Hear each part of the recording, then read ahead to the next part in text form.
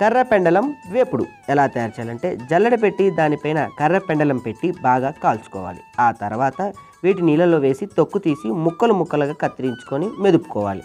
ఆ తర్వాత ఒక గిన్నె పెట్టి అందులో నూనె, ఆవాలు, జీలకర్ర, ఎండుమిరపకాయలు, కరివేపాకు, పచ్చిమిర్చి, ఉల్లిపాయలు, పసుపు, జీడిపప్పు, కర్ర పెండలం, ఉప్పు వేసి బాగా వేయించాలి. చివరిగా నిమ్మరసం వేసి దించుకుంటే కర్ర పెండలం వేపుడు రెడీ.